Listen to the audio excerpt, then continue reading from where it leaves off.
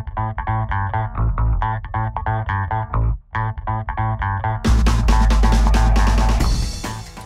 couple different things. One was continue diversifying our actual market segments, looking for different markets that niches, if you want to say, due to the fact that we're not heavily weighted towards highway funding or coal segments or things of that effect. We're really diversified, so more markets down, hopefully the others have to accommodate that. I think the biggest thing we can do as an industry to help grow the industry is to continue to get our industry out in front of the public so that they better understand what we do and how we do help build America. That'll help drive more sales for us and investments, and also get the government to work with us.